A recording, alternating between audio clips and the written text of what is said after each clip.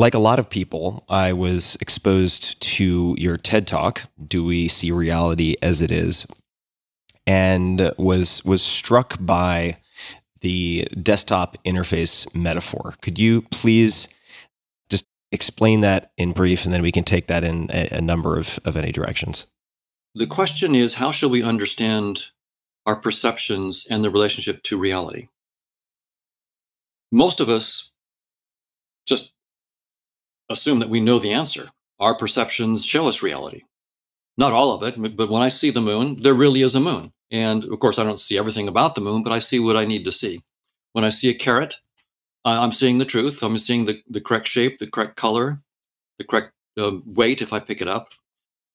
And of course, I'm not seeing its molecular structure, so there are things I don't see, but I'm seeing truly, if incompletely.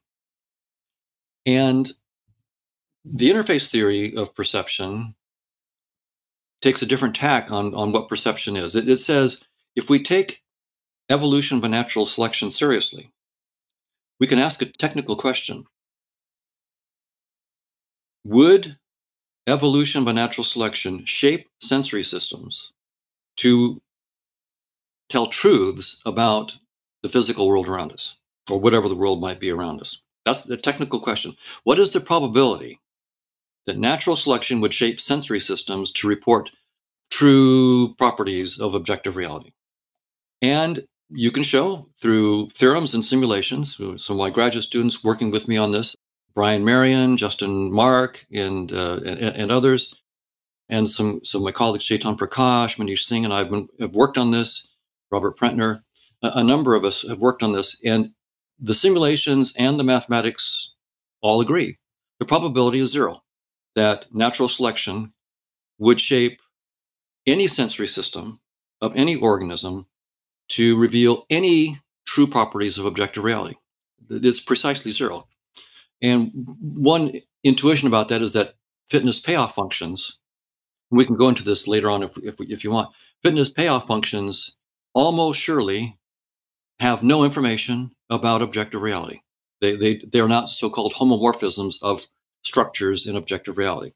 And so if we're tuned to fitness, and the fitness payoffs literally are not homomorphisms of structures in reality, then there's no way that our perceptions can be homomorphic to reality, to see the structures of reality.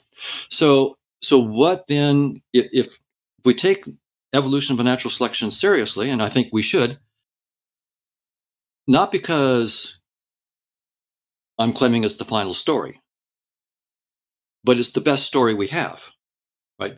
Science always, to its credit, gets new theories.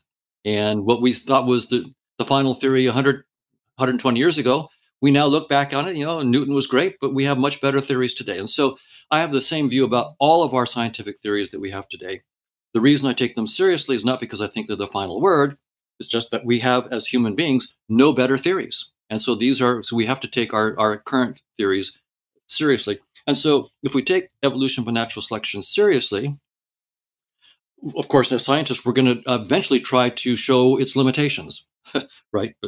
But what it says in its current form is that the probability is zero that our senses have shaped us to see the truth about the world around us. So what have they shaped us to do? Well, the answer within evolutionary theory is it's all about fitness. Our sensory systems have shaped us to guide adaptive behavior so that we can live long enough to reproduce, basically. And so one way to put that in a metaphor that's easier to understand is to say that natural selection didn't shape us to see the truth, but it shaped us with sensory systems that are like a user interface to the truth. So, right now we're both sitting in front of laptops, and we're able to, I've got gigabytes of memory and all this circuitry inside my laptop. I have no idea about the truth of that. I know the words. I'm not a engineer of that type. So I don't really, if I had to toggle voltages inside my computer to do this video with you, it wouldn't happen.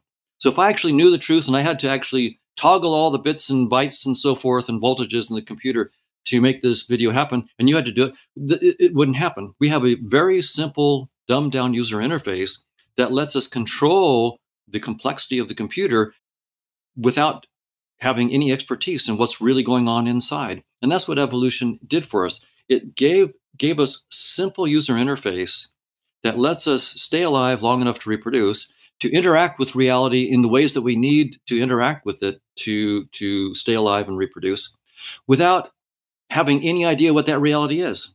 You don't have a need to know, so you don't know. And that's just the way it is. Very few of us know exactly how the desktop interface on our computer works. And when you drag an icon to the trash can to delete a file, there's a lot of stuff going on inside there that's involved in dragging, in deleting the file. We're blissfully ignorant. And that's what evolution has done. It makes us blissfully ignorant about the nature of reality and gives us icons that allow us to control reality. So to be very, very clear, space and time, which we typically think of as fundamental reality, is just the format of our 3D desktop. We have instead of a flat desktop, we have a 3D space-time desktop. And objects in 3D are merely the icons in our desktop. They're not pointers to objective reality in any sense. There's the colors, the shapes, the positions that we see have nothing to do with true colors and shapes in objective reality. They're just a nice format that evolution gave us. And that format's going to vary from species to species.